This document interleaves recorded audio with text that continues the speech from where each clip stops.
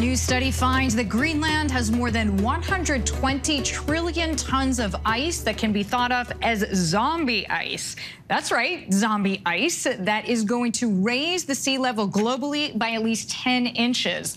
This coming on the heels of data from the Nature Climate Change Journal that states 3.3% of Greenland's ice will melt regardless of carbon cutting actions. How much of a threat does this present to us? Joining me now to discuss it is Richard Alley. He is professor of geosciences at Penn State University. Professor, thanks in advance for your time. What exactly is zombie ice, and why should we be worried about it? Yeah, so if you drop an ice cube in your glass of tea, it hasn't melted yet, but it's going to. And you could call that zombie ice. We have raised the temperature.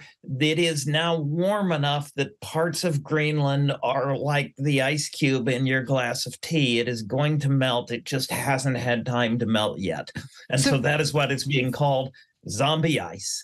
And as they said, this is enough to make a real difference to the ocean level, but it's still only 3% of Greenland. There is enough ice in Greenland that if you melt it all, the ocean goes up 24 feet.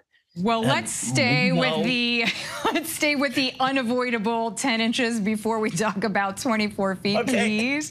But that 10 inches is still more than twice as much as sea level rise, as scientists had previously expected, right, from the melting of Greenland's ice sheet. So does this change at all the timeline for how globally nations should be dealing with climate change? It shifts it a little bit worse. So, you know, that we are warming the world. This is raising sea level, partly because the ocean water expands as it warms, partly because the ice in the mountains is melting and flowing into the ocean, and because the edges of Greenland are melting and flowing in the ocean, and a little bit from Antarctica. What this does is say we're likely to get a little more from Greenland. We're likely to get a little more rise on the coast than we had been planning for. What's happening there already is challenging for people, and so this does not make it better.